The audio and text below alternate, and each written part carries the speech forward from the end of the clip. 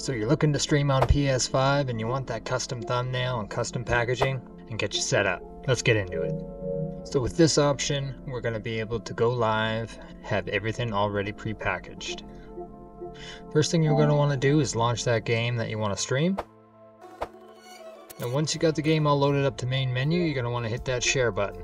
Go to broadcast, make sure everything's set the way you want it, and you want to check your camera position, all your chat stuff. Once you got that all set up the way you want it, then you want to move down and go live.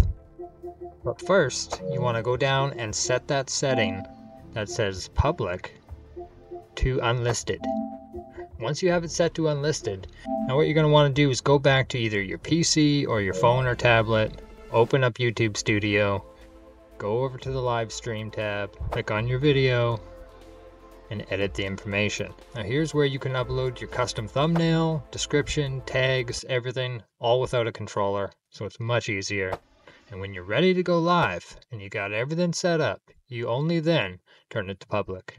And that, my friends, is a wrap. And no, for the nitpickers out there, this was not filmed on the PlayStation 5, it was filmed through the Elgato 4K-X.